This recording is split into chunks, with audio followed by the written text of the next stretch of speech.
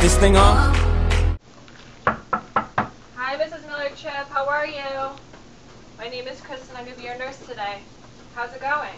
Horrible. I have really bad chest pain. Chest pain? What do you mean?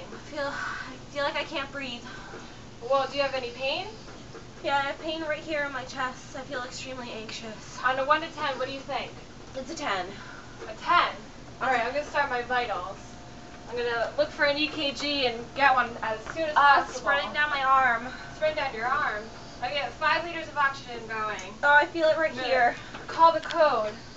I'm going to have doctors and nurses coming in. I'm going to get the nitro, get the AED, get the morphine, and get the aspirin. Okay, got my EEG. Oh boy. Got my defibrillator. Oh, Okay. I'm going to put the patches on your chest from the AED.